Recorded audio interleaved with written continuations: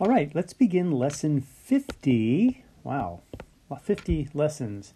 This basically means if I'm going at about an hour a lesson, this has been a 50-hour course, which is way longer than any normal course would possibly be. So those of you who are learning general relativity through my coursework are doing so in a particularly inefficient way, I got to say. On the other hand, the fact that we're unconstrained for time gives us the opportunity to do all kinds of different things, like the proof of the Weyl tensor, for example.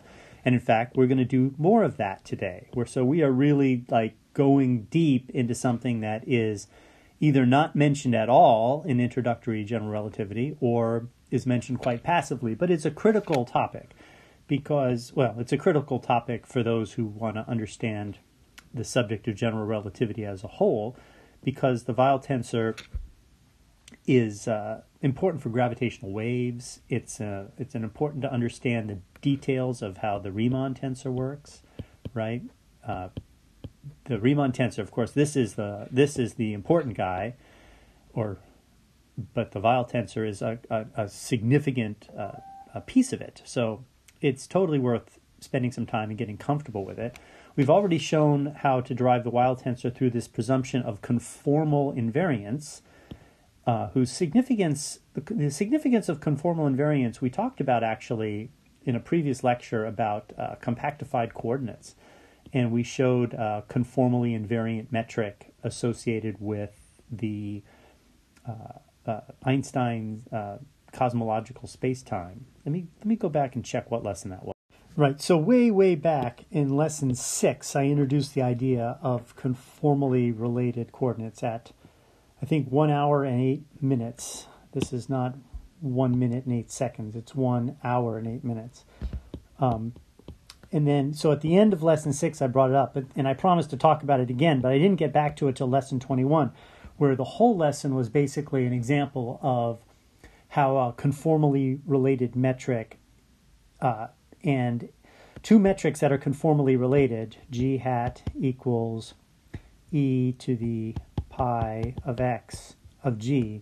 If I have two metrics that are conformally related, the geodesics they describe are different except for light-like geodesics. Light-like geodesics are actually the same, and I went through that proof back in lesson 21. So we've worked with conformally related metrics before, but the question of finding a tensor that's fundamental to the space-time that is invariant under this transformation, that's the new subject we covered in the last lecture. But in this lecture, we're going to cover the fact that the Weyl tensor is traceless. So we're going to study the tracelessness, yes, the characteristic of being traceless of the Weyl tensor, which is not obviously related to the fact that it's conformally invariant. So we're going to go through this demonstration in this lesson. Okay, so let's begin. So what does tracelessness mean? Well, it means that all the contractions are going to be 0. So the contraction on the first index, the contraction on the second index, and the contraction on the third index all will equal 0. So that is the tracelessness requirement for the Weyl tensor. And just as before, we are going to look for a decomposition of the Riemann tensor into a traceless piece and a part that has a trace. Now, what this means is that the entire trace of this is all from here. So we would write R, say, alpha nu alpha beta equals R hat alpha nu alpha beta. And that's, of course, obvious because this equals 0. So the trace of this is definitely the sum of the two traces. And so this is ultimately the condition we're after. The trace of the Riemann tensor equals just the trace of this part. So to begin this, we're going to use an observation that somebody discovered while studying tensors that we basically could have used in the last derivation, but we didn't. We are going to create this object called tensor A star, which is a 0,4 rank tensor. And we're going to create it out of the metric and a 0,2 rank tensor A. And so for any 0,2 rank tensor A, we can create this object, the 0,4 rank tensor, by creating this structure here with the metric. Now notice what you're doing is you're creating a rank 0,4 tensor using some tensor and something that exists by presumption on this spacetime, right? So we assume that we have this object G, and for any 0,2 rank tensor, we can create this thing here, which we call A star. This object is an example of the use of something called the Kulkarni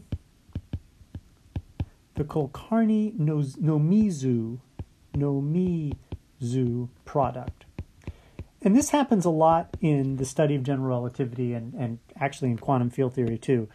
You end up with like an operation, and they give it the name after like the first mathematicians or scientists who came up with it. And then all of a sudden everything quickly spirals out of control into a bunch of really esoteric language. So somebody might say, well, in order to prove the tracelessness of the Weyl tensor, first form the Kulkarni-Nomizu product of the Ricci tensor and the metric, which is what we'll do in a moment. We'll substitute the Ricci tensor for A. But as soon as they say Kulkarni-Nomizu, as soon as they use this word, it's like, holy crap, what are they talking about? So that's always a problem with this subject is the use of esoteric language. Well, first of all, language is only esoteric for those who are, well, language is always esoteric because the number of people who know what it means is relatively few. So no matter who you are, this is esoteric. But once you're one of the few who knows what it means, it's suddenly very easy. So in other words, esoteric does not equal hard, right? Right? Esoteric means known only by a few. Hard means it's a pain in the butt to learn. This is something that's, this name is known only by a few people like who study this stuff, but it's not very difficult to understand. But we should understand what the Kulkarni-Nomizu product literally is in terms of our standard method, or my standard method of approaching tensors, which include basis vectors and lots of opportunities to use the non-coordinate basis notation, which won't have these indices. So what is the Kulkarni-Nomizu product in coordinate-free language, and then how does it translate into this expression here? So let's have a look at that. So in coordinate-free notation, this is the definition of the Kulkarni-Nomizu product. The symbol is like the wedge symbol from our material about differential forms, the wedge operator, but you put a circle around it, and then all of a sudden it's the Kulkarni-Nomizu product. And I do not think that's standard notation. This is sufficiently rarely used that it's probably not standard. But the point is that this is the definition of it. This object here, obviously, we know that it is a 0,4 tensor because it's gobbling up 4 vectors. So we're going to assume that these 4 objects are vectors, right? And this object, therefore, must be a 0,4 tensor because it eats 4 vectors. And this whole side here, of course, is a real number, right? So it's a 0,4 tensor that gobbles up 4 vectors and gives a real number. So what number does it give? Well, if for this to be a 0,4 tensor, part of the definition is that A and B have to both be 0,2 tensors, right? 0,2 tensors. They can't be 0,3 and a vector, or a vector and 0,3. It's got to be 2 0,2 tensors. So the Kulkarni-Nomizu product, as we're studying it, is a very specific object. It takes 2 0,2 tensors, produces a 0,4 tensor. And the definition of the 0,4 tensor is defined through this operation here, where A, which is a 0,2 tensor, gobbles up W and Y, and B gobbles up X and Z. Those two given, that's a real number, right? This is a real number, and that's a real number. You multiply those two together, and then this whole first term is a real number. And then you do that again. But this time it's X and Z, and W and Y. And then you take this real number and you subtract it, and this real number and you subtract it. And when you get when you get this done, this whole thing is a real number, which is exactly what a 0,4 tensor does. So the Kulkarni-Nomizu product is just this definition. is defined this way. And what's nice about the Kulkarni-Nomitsu product is when A and B are both symmetric, right? When A and B are both symmetric, then the symmetries of this object are exactly the symmetries of the Riemann tensor. And observing this just sort of simplifies this process that we did in the last lecture from scratch, where we just presumed a form for the object and forced the symmetries.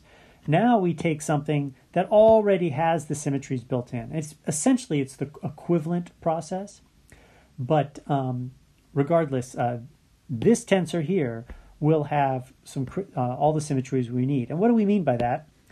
Well, what are the components of this tensor? Well, I'll write them down. First, I take the Kulkarni-Nomitsu product and I act on the basis vectors, right? This is going to give me a real number. Well, what real number is that going to give me? Well, it's going to give me the 0, 1, 2, 3. It's going to basis vector or a component of the tensor itself. So it's going to give me A star 0, 1, 2, 3, right?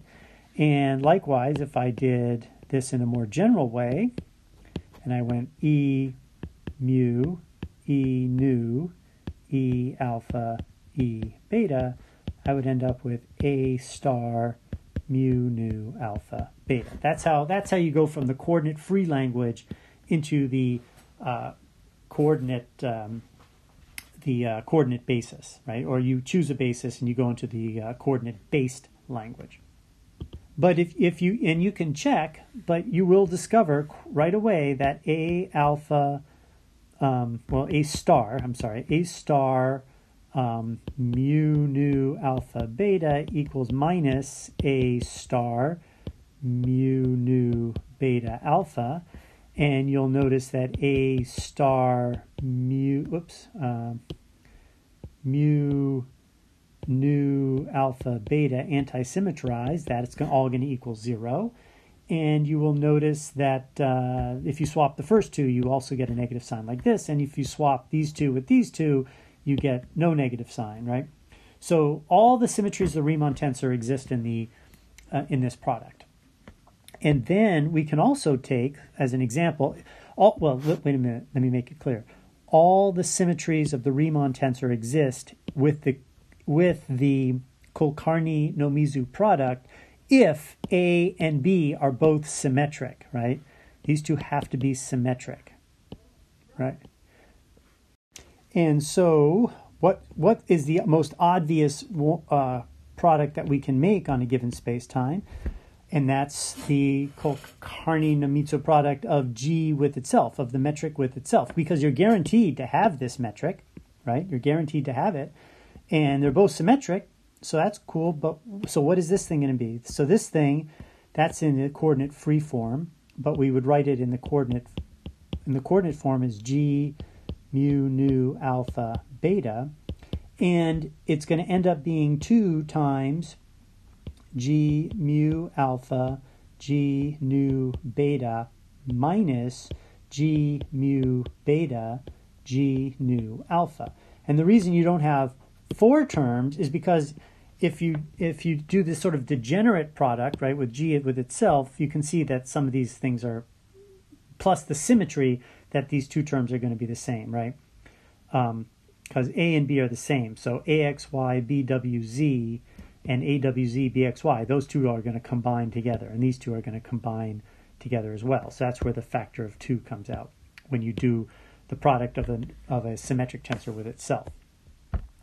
So this is a guaranteed tensor that you can create, and it will share all the symmetries of the Riemann tensor. So, but the other one that we want to make is, of course, going to be the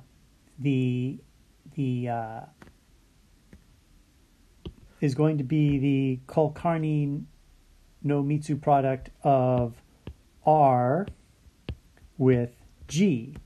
And that we're going to define as R star. Actually, that's a good point. When I come up here, notice that my definition of A star up here, G was involved, right? So when I write A star, I'm actually thinking of the Kulkarni-Mitsu product of the 0-2 rank tensor called A with the metric, right? That's what A star is.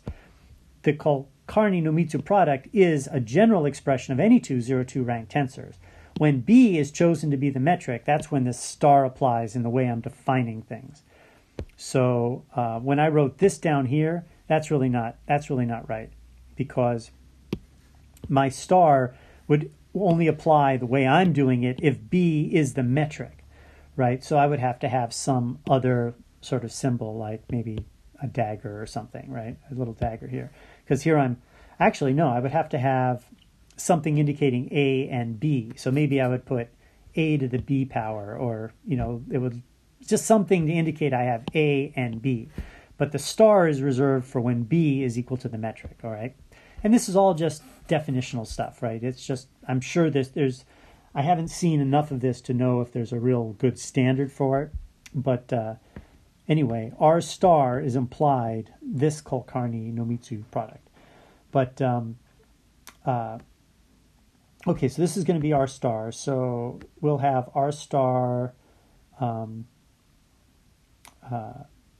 mu nu alpha beta, and then of course it's dx mu tensor product dx nu tensor product dx alpha tensor product dx beta, just like that. All right, so this is the coordinate free form, and this is the coordinate basis form of R star. And so now I'm going to make the following presumption, that the Riemann tensor itself can be broken down into the Weyl tensor, and then it needs to be this part R hat, right? This is the part we called R hat, mu nu alpha beta. And just like in the last lecture, we're going to assume that R hat is constructed from the Ricci tensor and the Riemann scalar. Actually, I've seen that called the Ricci scalar. I don't know why I've been avoiding it. But this side has to have all of the symmetries of the metric. In the previous version of this, this was sort of called W, and we assumed it had those symmetries. And this part we broke down into the Ricci tensor in all of its forms. But what we've really done is compressed all of those forms inside our notation for this guy, through the product, right? So all of those forms are actually going to be in there, but they're going to be multiplied by the metric, right? So the metric is already sort of in place here, and the metric is already in place here. So this side is always a factor of the Ricci tensor and the metric, and the Ricci scalar and the metric. But the symmetries are already constructed by definition using this product that we invented earlier that has all those symmetries, and you can check, right? So, so down here where I write this, where I wrote this. Maybe I should blow that up a little better. I should write that a little better. So this expression here actually equals this. And you'll notice that, before we had tensor A in the previous lecture, we had tensor A, tensor B, tensor H, tensor G. And when we solved it, we ended up with a metric 1 over n and a minus or a plus sign, right? And that's already kind of pre-built in here, because we're making the assumption from the start that this guy is part of the decomposition. And the reason we're making the assumption is that's the simplest way to create the required symmetries using just the Ricci tensor and the metric. So in advance of this whole thing, we use the symmetry to take us as far as we can. And that's actually pretty far. We had to solve for every single expression in the previous exercise, but here we're very comfortable with the fact that the right hand side has to have the same symmetries as the left, but also the right hand side can only be constructed out of G, R, and the scalar R. And so we know this has all those symmetries. So this is actually quite equivalent to what we did before, but we're really starting more advanced. Instead of writing A nu beta r mu alpha for this first term, and then solving for A and discovering it equals 1 over n minus, I think it was n minus 2 g nu beta, right? Instead of discovering this, we start with that assumption because that's really the only way it can be. So we start from a different place. I just thought it would be more interesting to take that approach. This is the approach where the symmetry is the dominant thing. Okay, but anyway, so the symmetry of this term and this term are the same. Now we're looking for these real numbers, gamma and nu, or gamma and eta. So the first step is simple. We are going to first form the contraction that we want, right? We want to get the alpha contracting with alpha. We already know that if this guy shares the symmetries we expect, then that's really the only contraction. So if this contraction is 0, the contraction with beta will be 0, and we already know by definition the contraction with alpha over nu, if we had contracted that way on the first two indices, that would be 0. So all we have to do is check this 1. So here I've done it. I've made that contraction. Here now r star, ignore this for a moment, go back to this first part. R star, we just raise mu and we contract that way, and G star, we raise alpha, we raise mu to get alpha contracting. So this expression has to be 0.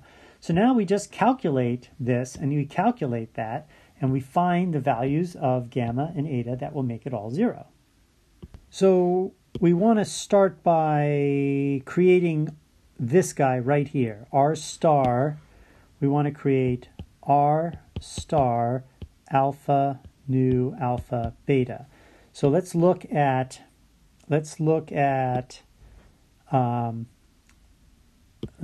this. Here's R star with all lower indices. So I want to raise mu. I want to raise mu and make it alpha. So I want to multiply this by G alpha mu. If I multiply that by G alpha mu, then this guy will end up equaling R star alpha mu alpha beta, which is exactly what I'm after. So I have to multiply both sides by G alpha mu. So if I multiply this by G alpha mu, I end up raising this, and I end up raising that and get R up alpha down alpha G mu nu. So let me put that term in context, right? So I've raised, well, first of all, this contraction here is just R mu beta. That's the definition of the Ricci tensor, right? It's the Riemann tensor contracted over the first and third indices. So that is R nu beta. Then it's minus gamma, and then it's this thing, and this thing is here, and now I looked at the first term. The first term is to raise mu, and you get R alpha alpha G mu nu. Okay, so now we look at the second term of this part, which is this part. So now I have G alpha mu on this thing, and that raises this guy up to be alpha. So I'm going to write that it's a minus sign. No, is it a minus sign? Yeah, no, it's a plus sign. The minus sign is here, so that's a plus sign. So it's going to be R nu beta G alpha alpha, like that. And then the next one is, why is it a minus? It should be a plus sign there. And then now it's a minus, oh, these minus signs are killing me. All right, let me get these minus signs straight. So this definition of C has the Riemann tensor minus gamma minus nu, and those negative signs flowed from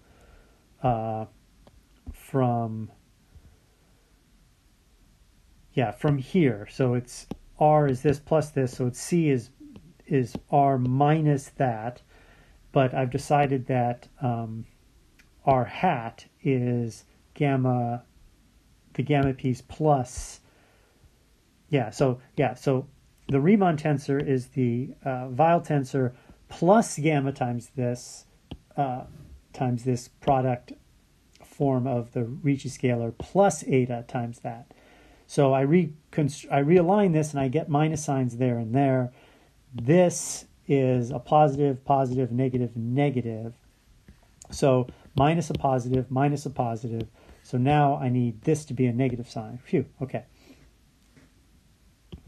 So the third part of this term here is now G alpha mu raising this guy. So that's going to be, so I multiply by G, oops, I'm doing that in blue for demonstratives, G alpha mu, which has the effect of raising that guy to being an alpha. And so we should get now a minus R up alpha down beta G nu alpha. And likewise, the last term should be a minus R nu alpha G alpha beta. Okay, like that. And then I repeat this exercise. Now I'm going to raise these indices here. So I'm going to get minus eta r, and then that substitution is going to go back to this expression here. Right? We're going to use that expression for this substitution. So it's 2 times G mu alpha nu beta. So I guess I have a factor of 2 here. 2 G mu alpha G nu beta minus, and then it's mu beta nu alpha. G, really? Mu alpha nu beta, mu beta nu alpha. Mu beta nu alpha. And now these guys I have to do the same thing. I have to raise the index, raise the mu index to be alpha. And so this one becomes alpha alpha, and this one becomes alpha beta. Okay, I did this out the long way just to show you sort of the exercise that we're kind of going through here. So in principle, how should this all wash out? Well, let's look at this. R alpha alpha, we know what that is. That's just the Riemann, the Ricci scalar. That's just the curvature, right? That's the definition of the curvature is R alpha alpha equals this curvature. So that's R. So that's easy. G alpha alpha, that's easy too, right? That is the dimension of the spacetime. That's just n, the number of dimensions in the spacetime. R up alpha down beta G mu nu, that can't be simplified. And this, however, can be simplified because G up alpha down beta, that is simply delta alpha beta, right? And delta alpha beta means this alpha is going to become a beta. So that whole term becomes R nu beta, and everything's gone. Here, this becomes n for the space-time, right? So that goes away. And then this becomes delta alpha beta because the upper and lower indices are, it's the inverse relationship, right? G A B G B C equals delta A C. That's sort of a rule you've got to remember because these are inverse, have an inverse relationship. Okay, so that's a lot of simplification we can do. And here again, you see the n's popping in and everything is popping in. So let me rewrite this. And if I did everything correctly, which we'll we'll know when this all shakes out. I get this thing equals the Ricci scalar. Actually, what is this thing? I better keep track of what's supposed to be on the left side. This is supposed to be C alpha nu alpha beta. So first of all, notice that alpha alpha cancels. I better end up, everything over here better end up as a 0-2 tensor. But I have nu beta over here. This ends up being the nu beta Ricci tensor. That was easy. And then we have R, a constant, nu beta, n times R, the Ricci tensor. The same Ricci tensor is here, by the way. And then we have this term, which is sort of a mixed Ricci tensor and the metric. And then here we have the Ricci tensor yet again, right? That's the one, that last one is the one that happened from this delta function. And again, we have this delta function here where this alpha and beta come together. So this alpha here is going to change to a beta, which is what we have right there, that beta. And then the n pops up again. That's the same n from this G alpha alpha contraction. So now we can simplify this thing, right? Ultimately, this had better equal 0, right? This had better equal 0. So let's see how it goes. What's the next step? So let's see, I think I combined this correctly. I want to get all the factors of the Ricci scalar nu beta out front. So there's a factor of 1, and then here's a factor of minus gamma n, and then here's a factor of minus gamma n. Oh, and here's a factor of minus plus gamma r nu beta. Right, minus gamma r nu beta. Then there's this thing. Well, the thing I forgot to do is, well, this is G nu alpha, and this is R alpha beta, where alpha is up. So this is actually going to lower the alpha index into nu, right? So this guy here is actually going to be R nu beta. So this ends up being minus 2 R nu beta right there, because this is just lowering the index alpha, right? That's all it's doing. It's a little index gymnastics. So that 2 combines with this gamma to give us plus, and then the minus sign, so it's plus 2 gamma. So we have that is all the factors of R nu beta. Then I'm looking for all the factors of R G nu beta.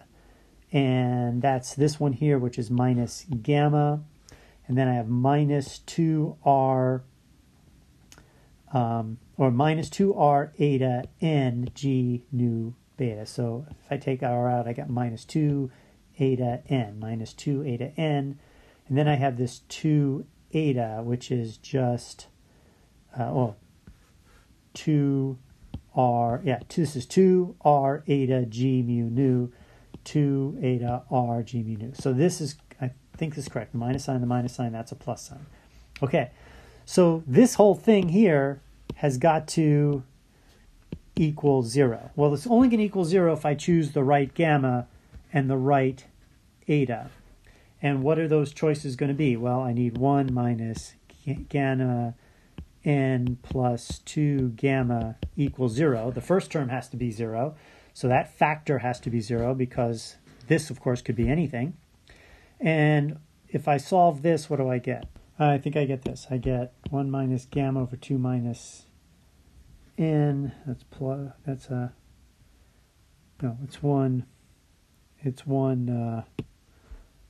plus gamma over 2 minus n.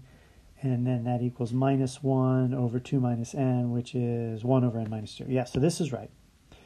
And then eta has to come from minus gamma minus 2 eta n plus 2 eta equals 0, right? We got to get this factor to equal 0 now. So both terms, this term and this term, will be 0. So to get that factor to use 0, I need to solve this equation. And let's see if I can do that real quick.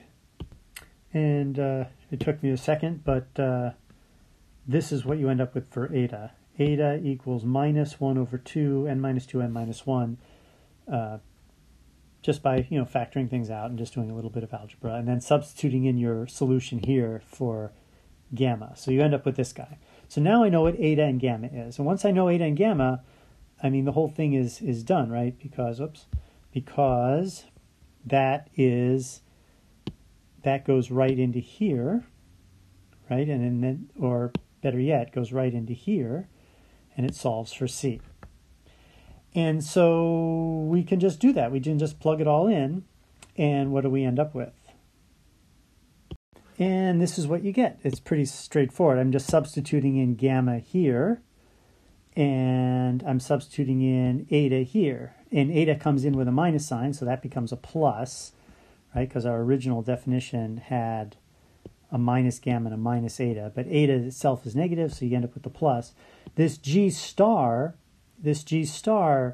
is actually this expression here times a factor of 2, which is nice because that factor of 2 will cancel here, leaving behind just this piece. And if you look at the last lecture, that's exactly the piece we had left over. This guy comes in once you make this substitution, right? Once you make the substitution, this substitution here, this R, just the black stuff, just the black part. Once you make that substitution, you'll see that this matches all of the A, B, H's, and D's exactly like it did in the last lecture, except these two come in as a different sign than these two, but that's taken care of by that negative sign there. So this is exactly the same answer that we got last time. And as far as I can tell, that's not trivial. The fact that this thing, so this guy here, once I raise mu, if I raise mu and convert it to alpha and take its trace, this guy will end up tracing out to 0. These n-2 pieces and this will all add up to, and subtracted from that, will all end up being 0. And that's not trivial that this traceless analysis and the conformal invariance analysis are the same. And I'd like to actually spend some time untangling that. It's something that when I prepared this lecture, I thought, I'm going to derive the Weyl tensor a little more thoroughly than in most books, just to give my lectures a little extra value. But then I realized there's these two methods, and I'm not quite sure I get why the tracelessness and the conformal invariance gives you the same answer. There's got to be a deep reason for it, and I'm sure there's like a million people who are experts in this subject who immediately know the answer. The thing about general relativity is you're always sort of an expert at what you're doing. You know, this whole idea of like conformal invariance and the fact that conformal invariance leads to, say, geodesics, like geodesics that have the same path, and all of the geodesic equation calculations. Nobody's ever an expert at it all at one time. It's like you become really good at it, move on to something else, and then you've got to go relearn everything you've learned before. So, you know, I've learned about the Weyl tensor for a long, long time, but I never really considered it quite this deeply to ask the question is, why is this traceless calculation the same as the conformal invariance calculation? So we're going to do a diversion and get to the bottom of that. It's really interesting. We're going to have to discuss something called Riemann normal coordinates. Riemann normal coordinates, which are good because it'll give us an example of using coordinates. It'll give us an example of using some new coordinate transformations and an interesting coordinate system, which is always good to practice with. And hopefully by getting into the Riemann normal coordinates, we'll get a little bit of a hint of what's up with the Weyl tensor tracelessness and conformal invariance. Okay, so that's all for this lesson, and we'll see you next time.